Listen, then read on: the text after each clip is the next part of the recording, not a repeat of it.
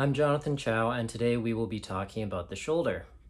A common patient presentation to your clinic will be the overhead athlete, such as the swimmer or the throwing athlete. They may present with insidious onset anterolateral shoulder pain. Initially, we may consider subacromial bursitis or supraspinatus tendinopathy, but it is worth considering why this is occurring in the first place.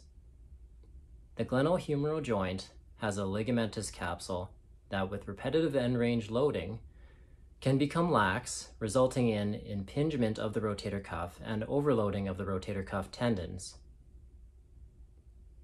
Not only should we examine the rotator cuff, but we should also assess the glenohumeral joint for laxity and stability.